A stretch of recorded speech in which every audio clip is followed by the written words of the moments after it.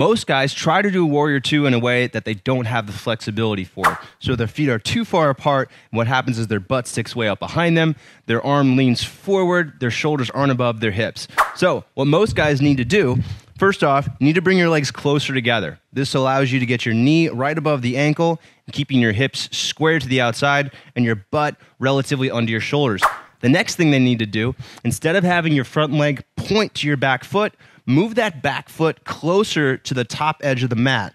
You have a little bit more stance here, a little bit more space between your stance, and this is going to help you have better technique in your hips.